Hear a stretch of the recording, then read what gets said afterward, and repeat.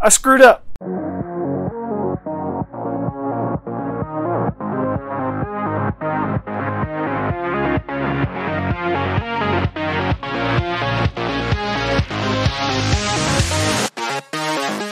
All right, so I got to level with you guys on the last video. Yeah, so this is for a beginner series, okay? And I screwed up. I did something that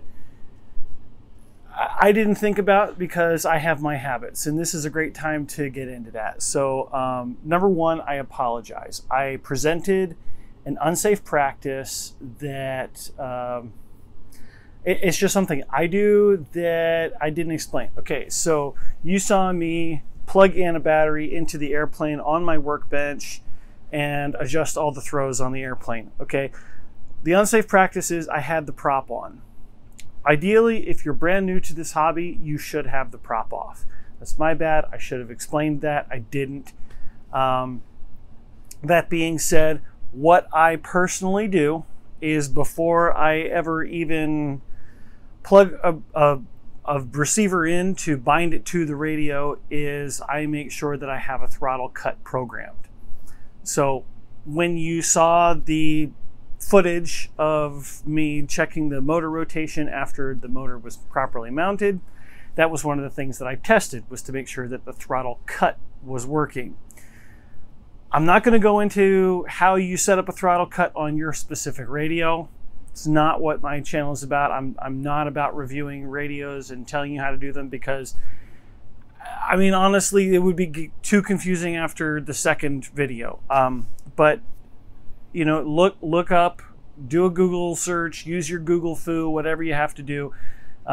Make sure that you have a throttle cut. That's my personal safety check. Yes, accidents can happen. Yes, the absolute safest thing to do is to make sure you have a prop off whenever you're inside the shop. Granted, now I was using a battery. It's a 3-cell battery. The airplane flies on 6 cells, so it's using half the number of cells. It could have still been bad, but again, I have my habits, my safe practices.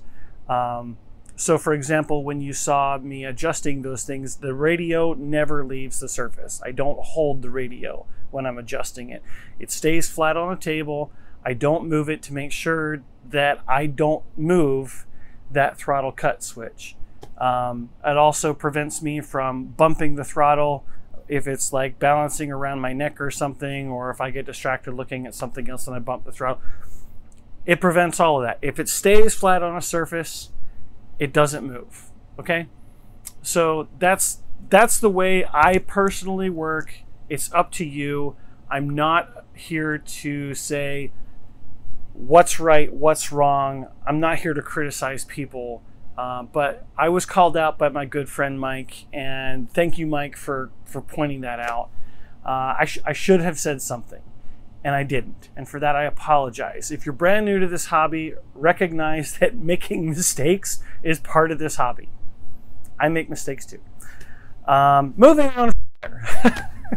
I'm just going to do an overlay of a flight video as I talk about the flight characteristics of the airplane. So the Edge flies like any other Edge. It's pretty much point and shoot. I will say that the wing fences that go on the wingtips, they do make a big difference. The video footage that you're watching is not me flying the airplane for the first time. Since I'm a pretty experienced pilot, it's hard for me to say, you know, what some of the pitfalls might be, because it's an aerobatic airplane. You know, you fly it too slow, it's going to fall, it's going to stall. If you don't use enough power on landing, it's going to stall. It lands a little bit hot. Those kinds of things. The center of gravity is spot on. When you fly inverted in a 45-degree upline, you only have to give a tiny touch of elevator. The recommended throws that I gave you are good, with exception of the aileron. The aileron could use just a touch more, maybe 5 millimeters more in each direction, so a total of 1 centimeter more. But again, the thing that I noticed on this airplane is when flying wide open throttle, if I do a roll, these particular servos are not up to the task.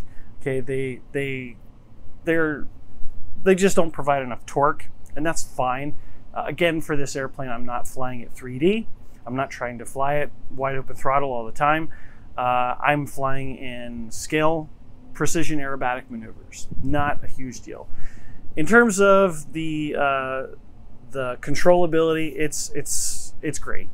You've got plenty of authority anywhere you go. You can throw this airplane around the sky with a lot of confidence. It's not particularly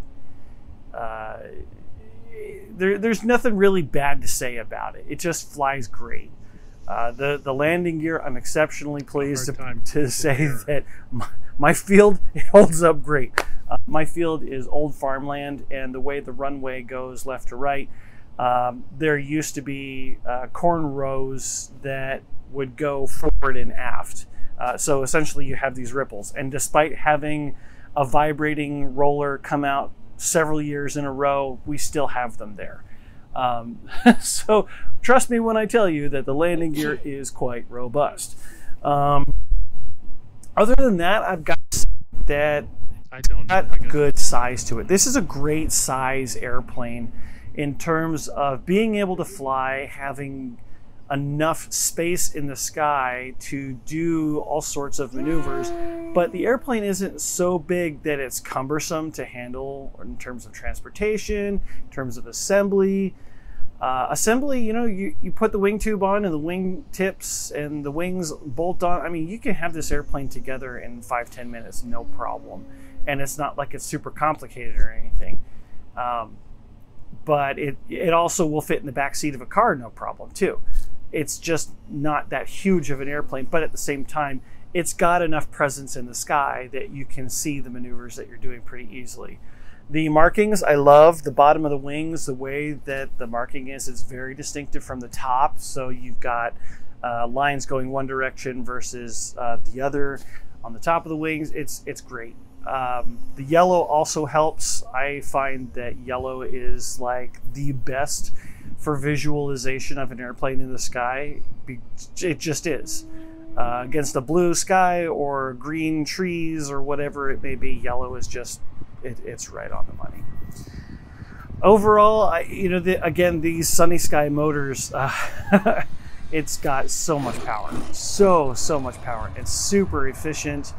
I can easily fly 2 sequences for the iMac Basic on one set of batteries, and it'd be like essentially just a hair below storage charge. We're talking like 3.75 to 3.8 volts per cell, which is pretty much storage charge. I try to keep mine at 3.8, 3.85 volts per cell.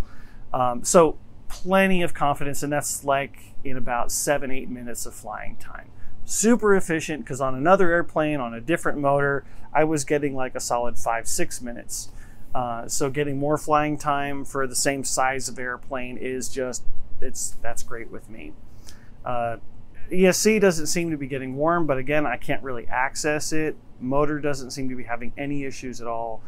The spinner, if you have a true turn spinner, I highly recommend it. They look great, and they cut through the air quite well. I'm assuming that the vented spinner that comes with the airplane will do just as well. I have no doubt. I love those spinners. I've got them on a couple of other of my airplanes. So other than that, guys, I mean, there's really nothing else to tell you other than it flies great. You just have to learn how to fly it. It's like anything else. Take off with plenty of speed, plenty of authority. Make sure you're ready on the rudder. It's pretty much a point-and-shoot airplane. There's plenty of things that I could go into in terms of flying this type of airplane, but that's really not really the point of this video series. It really is for beginners getting familiar with an ARF. So in terms of aftercare, there are a couple of loose bits of covering film that I have touched up with the covering iron. I put a couple of stickers on just to see how it looked, but honestly, I'm pleased with how it was to begin with. But keep in mind that the more stickers you put on, if you get like a rip or something like that in the covering film, it's going to be harder to repair that. So just keep that in mind too. Whether or not you fly off of like rocks or something, you can pick up a rock and it can go through covering film. I've seen it. Keep your airplane clean. You know, I usually take Windex or some sort of degreaser to my airplanes at least once a season, like in the middle of the season, and then once at the end of the season. You'd be surprised how much grass and dead bugs can build up on the edge of your prop blade. And that's just to keep the air clean, make the efficiency keep up. And honestly, it looks better. It's kind of gross when you go up to someone's plane, you see all the dead bugs on it that have just been, you know, rotting. But regardless of that, guys, you know, I'm happy to share all of these tips and tricks with you. I'm currently working on another airplane. It's actually a build for someone else in my club. So it's quite a bit bigger. But as I come across things with that airplane, it is another ARF, at 90-inch wingspan ARF. And if there are any other tips or things to pass along, that'll be in like a 200 series airplane, because this airplane is much more complicated, being bigger and gas powered as well. And if you want a shirt like this, I'm still offering my channel shirts. If you enjoy the work that I'm doing, feel free to head on over to the link in the description below and pick yourself up a Joshua Orchard t-shirt. So until next time, continue to enjoy your flying works of art.